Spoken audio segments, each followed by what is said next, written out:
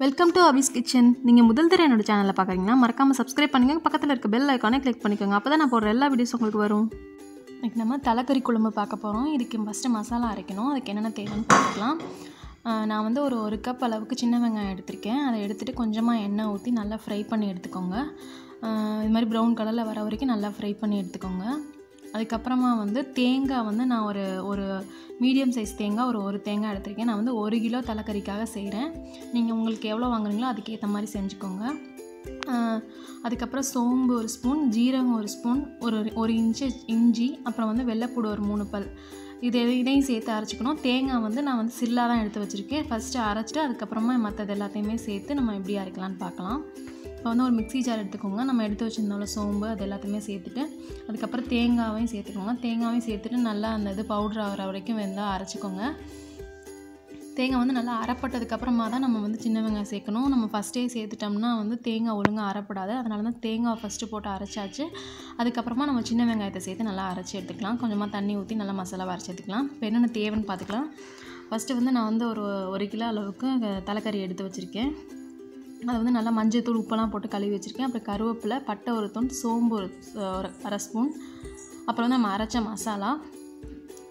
அதுக்கப்புறமா வந்து புளி வந்து ஒரு பெரிய எலுமிச்சம்பழம் அளவுக்கு நான் ஊற போட்டு வச்சுருக்கேன். அதையும் எடுத்துக்கோங்க. அதுக்கப்புறம் வந்து மிளகாத்தூள் வந்து ஒரு 1.5 ஸ்பூன் எடுத்திருக்கேன். மல்லித்தூள் வந்து ஒரு 2 ஸ்பூன் எடுத்திருக்கேன். நீங்கள் வந்து காரம் உங்களுக்கு எவ்வளோ தேவையோ அதுக்கேற்ற மாதிரி போட்டுக்கோங்க. அதுக்கப்புறம் சின்ன வெங்காயம் வந்து ஒரு 10 சின்ன வெங்காயம், ஒரு 3 தக்காளி வந்து நறுக்கி வச்சுருக்கேன் தாளிக்கிறதுக்காக. இப்போ இது எப்படி செய்யணும்? இப்போ ஒரு குக்கரில் நான் வந்து ஒரு ஸ்பூன் நல்லெண்ணெய், 1 ஸ்பூன் கடலெண்ணெய் ஊற்றிருக்கேன். நீங்கள் உங்களுக்கு எப்படி தேவையோ அதுக்கேற்ற மாதிரி ஊற்றிக்கோங்க. நல்லெண்ணெய் ஊற்றும்போது அந்த குழம்போட டேஸ்ட் வந்து இன்னும் அதிகரிக்கும். அதுக்காக தான் நல்லெண்ணெய் சேர்த்துருக்கேன் நான். அதுக்கப்புறமா நம்ம எடுத்து வச்சுருந்தோம்ல, எண்ணெய் காஞ்சதுக்கப்புறமா அந்த சோம்பு, பட்டை அதையும் சேர்த்துட்டு கருவேப்பிலையும் போட்டு நல்லா பொரிஞ்சதுக்கப்புறமா சின்ன வெங்காயத்தையும் தக்காளியும் போட்டு நல்லா வதக்கி விட்டுக்கலாம்.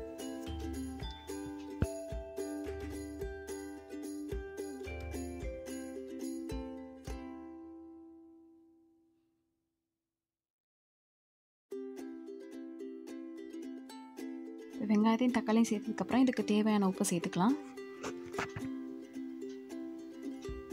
இப்போ வந்து நமக்கு வெங்காயம் தக்காளி நல்லா வதங்கிச்சு. இது வதங்கினதுக்கப்புறம் நம்ம கழுவி எடுத்து வச்சுருந்தோம்ல தலைக்கறி, அதை சேர்த்துக்கலாம்.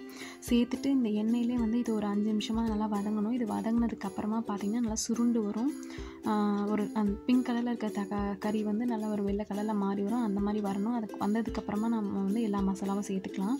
நம்ம முன்னாடியே மசாலா சேர்க்கும்போது கறி வந்து ஓரளவுக்கு வேகிறதுக்கு கொஞ்சம் டைம் எடுக்கும். இந்த மாதிரி நீங்கள் வதக்கிட்டு அதுக்கப்புறமா நீங்கள் மசாலாலாம் சேர்த்து தண்ணி ஊற்றி வேக வைக்கும்போது நல்லா வெந்துடும்.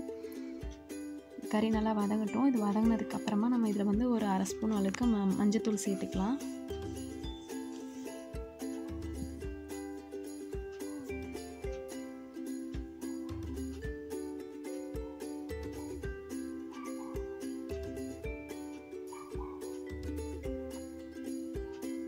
இது ஏற்கனவே வந்து மஞ்சத்தூள் போட்டு நல்லா கழுவி தான் வச்சுருக்கோம். அதனால் ஒரு அரை ஸ்பூன் அளவுக்கு சேர்த்தா போதும்.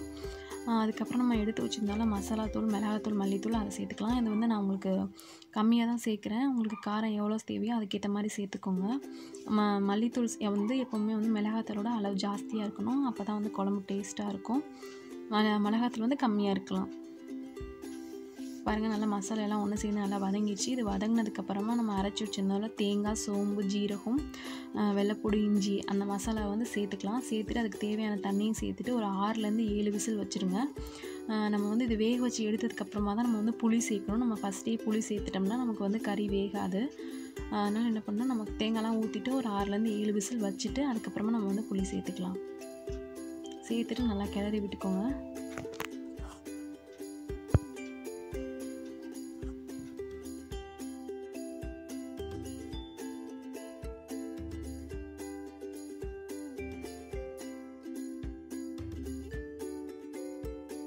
இப்போ பாருங்கள், நம்ம குக்கர் நல்லா விசில் வந்துச்சு. விசில் வந்ததுக்கப்புறமா நம்ம ப்ரெஷர் கொஞ்சம் அடங்கினதுக்கப்புறம் ஓப்பன் பண்ணி பாருங்கள்.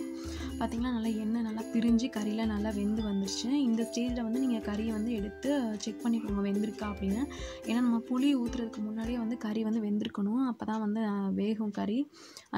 சப்போஸ் வேகலை அப்படின்னா நீங்கள் ஒரு 2 விசில் மட்டும் வச்சுட்டு அதுக்கப்புறமா நீங்கள் வந்து புளி சேர்த்துக்கலாம். நம்ம கரைச்சி வச்சுருந்தோம்ல புளி, அதையும் சேர்த்து நல்லா கொதிக்க விட்டுருக்கணும். இப்போ இந்த ஸ்டேஜில் வந்து நீங்கள் குழம்புல வந்து உப்பு உரப்பெல்லாம் சரியாக இருக்கான்னு பார்த்துக்கோங்க. அப்படி உங்களுக்கு தேவைன்னா எக்ஸ்ட்ரா வேணுன்னா நீங்கள் போட்டு நல்லா கொதிக்க விட்டு எடுத்துக்கோங்க. பாருங்கள், குழம்பு நல்லா வச்சிருச்சு. நம்மளோட தலைக்கறி குழம்பு ரெடி ஆயிடுச்சு. இந்த வீடியோ உங்களுக்கு பிடிச்சிருந்துச்சுன்னா மறக்காமல் லைக் பண்ணுங்கள், ஷேர் பண்ணுங்கள், கமெண்ட் பண்ணுங்கள், மறக்காமல் சப்ஸ்கிரைப் பண்ணுங்கள். தேங்க்யூ.